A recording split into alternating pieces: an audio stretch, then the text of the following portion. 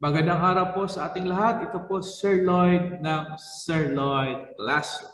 Ang pag-uusapan po natin ngayon ay yung logic sa chapter 5 ng inyong Mathematics in the Modern World na subject. Okay? So in 3, 2, 1, and action!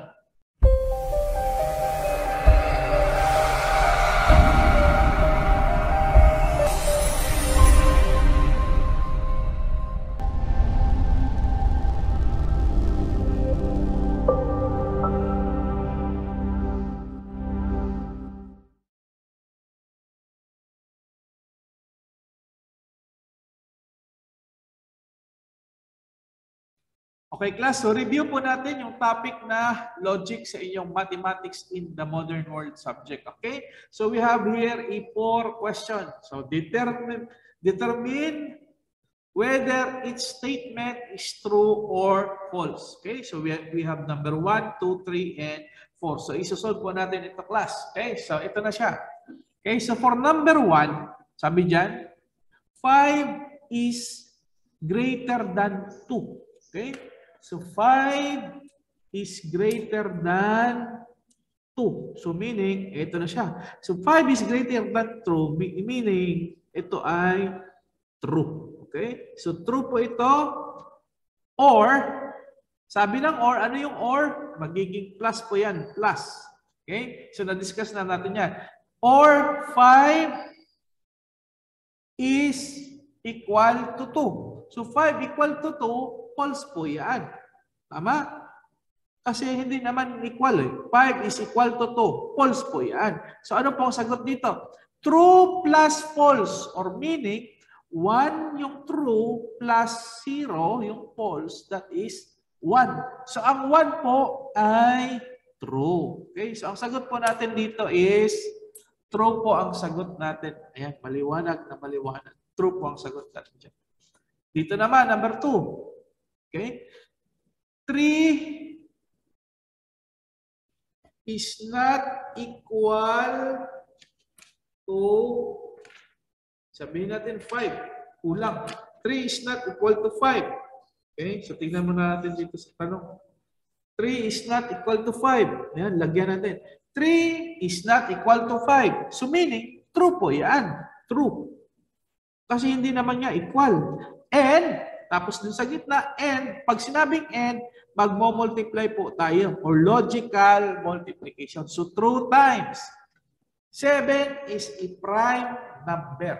So, pag sinabing prime number, yung factor nito ay 1 in itself. So, ibig sabihin, 7 divided by 7 is 1. Tsaka yung 7 na factor. So, 7 is a prime number. So, yes, true po yan. True. And then, magiging ganito na siya. 1 times 1, and sagot po natin is 1, which is true po. Okay? So, true po ang sagot natin dyan. The next, dito naman. 4 is less than or equal 7. Ibig sabihin nito, 4 is less than or equal 7. So, dito muna tayo. 4 is less than 7. So, 4 is less than 7. That is true. Tama po yan. True. And then, or, so plus po tayo. Plus, symbol, or logical addition, logical sum. Logical sum tayo. And then, 4 is not equal to 7. So, 4 is not equal to 7. So, this is false. So, kung ilalagay na natin dyan, magiging 1 plus 0. And yung sagot po natin is 1, which is true. Okay? So, true po ang sagot natin dyan. The next. 3, negative 3 is less than, negative 3 is less than negative 1. Yun po ang tanong. Okay? So, ang sagot po natin dyan is yes. Yes po. Kasi mas mababa po ang negative 3. Ganito po yan. So, ito yung point natin. Ito yung 0. Ito yung negative 1, negative 2, negative 3. At ang negative 3 po natin is mas malayo doon sa 0. So, meaning, mas mataas po ang negative 1. So therefore, ang sagot po natin dito is true. So true po ang sagot natin dyan. So class, ang makasagot dyan is true. Okay? Next. Sunod. Okay, sunod natin. Next, meron tayong determine the truth value of the given statement. Ito yung may statement kung P is true, Q is false, and R is false. Okay? So isusolve po natin ito. Tatanggalin natin yung grouping symbols katulad nito. Merong parenthesis. Tatanggalin natin yung mga parenthesis na yan. Tulad yan, may mga bracket. Tanggalin po natin yan. Okay? So tanggalin po natin ito. Mga ganyan. So ibig sabihin, doon sa algebra nyo, kung na-recall nyo, removing grouping of symbols, ang inuuna po dyan ay yung inner part. Okay? So sa inner part. Dito muna tayo. Number 1. So solutions number 1. P is true. Sabihin natin, lagay na lang natin 1 na kaagad. So, ito siya, symbol 1. Tapos ganito is an. An po yung symbol na ganito. Yung symbol na ganyan is an. Ayan, sulat natin. An, and that will be multiplication. Itong ganito, ang symbol niyan is or. Ibig sabihin niyan or addition. Tapos yung ganito is conditional. Conditional. Naituro na natin to.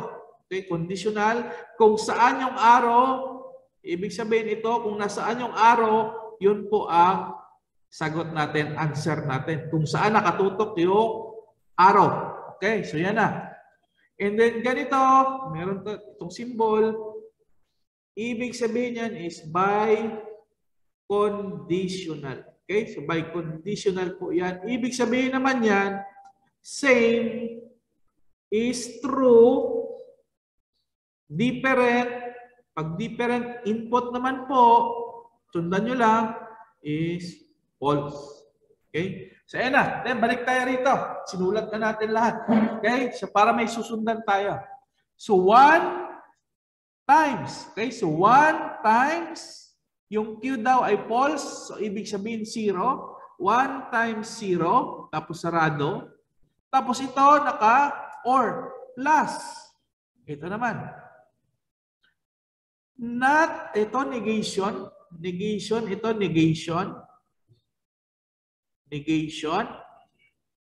So, ibig sabihin ito, yung P, inat natin. So, ibig sabihin, 1, itong 1, tapos naka-not, ibig sabihin, magiging 0.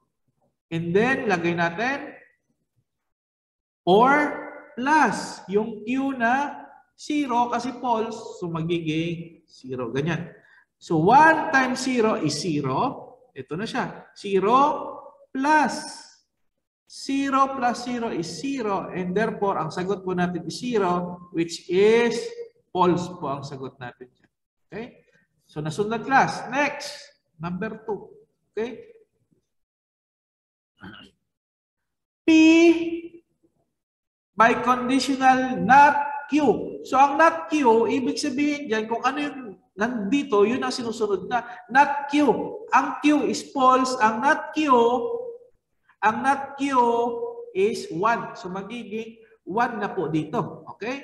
So, 1 na dyan. So, P, conditional not Q, yung not Q is false. So, ibig sabihin, magiging 1 dyan. Okay? So, P is 1 and 1. Ang sagot po natin is 1. 1 dyan. Ito dito, 1 ang sagot natin dyan. Tapos nakaganito. Nakaganyan. And then ito naman, nakaganyan. So P, ano yung P? True. So 1. 1 or, so plus yung Q na 0. So ganito na yung class. So sulat na natin 1 by conditional, ito, 1 plus 0 is 1. 1, tapos inat pa natin, so magiging 0.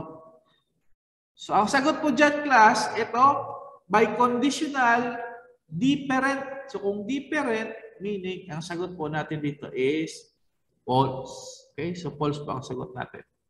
Next, number 3. Dito naman. So, P is 1. Tapos merong and multiply kay not Q. So false is 0. Tapos i-not natin. Ayan o, may not dito. Magiging 1. Okay, so magiging 1. Sarado. And then dito, magmo-multiply again. Magmo-multiply. Ito and. Tapos dito, R. Tapos may negation. So ibig sabihin, false, 0, magiging 1. 1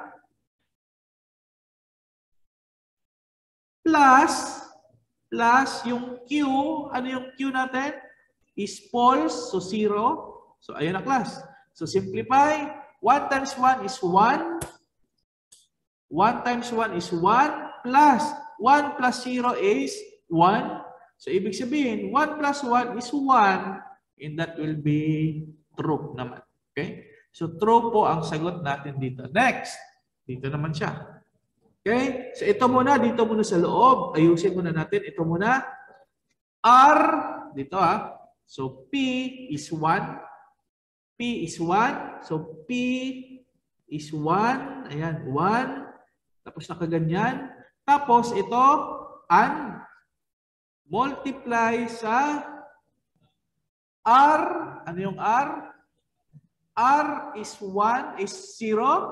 False, 0. Tapos Q is false din. So ang sagot po natin, pag same, dito sa conditional naman is pag same meaning, true po ang sagot dyan. True. Pero pag different, yung answer po dito is kung ano yung Q. So same sila na 0, 0. No? Q is 0, R is 0. So ibig sabihin, ito po ay 1. Magiging 1 po yan. 1 ito. The next, isarado natin ng ganyan. Tapos nakaganito ulit. And then, Q is 0. 0. Tapos naka-OR. OR. So plus, not R. O not R, ibig sabihin, ito false is 0. Magiging not R, magiging 1. Ayan dyan, ganyan. So ito na class. So magiging 1 times 1. Okay? 1 times 1 is 1. Tapos naka-bi-conditional kay 0 plus 1 in 1. And then, sabi natin, sa conditional pag same is true. So meaning, 1, conditional 1, and that will be 1 or true. Okay? So ayan po. So ganyan po ang ating exam. Okay, ganito yung exam natin. Okay? Ganito rin yung quiz natin. Okay? So pag-aralan nyo po ito, ayun, tignan nyo maigi. Baka lumabas din ito mismo sa quiz or sa exam. Ayan. Screenshot nyo lang yan. And then ito pa ang isa. Okay? So screenshot nyo din yan. Baka lumabas din ito sa quiz or sa exam.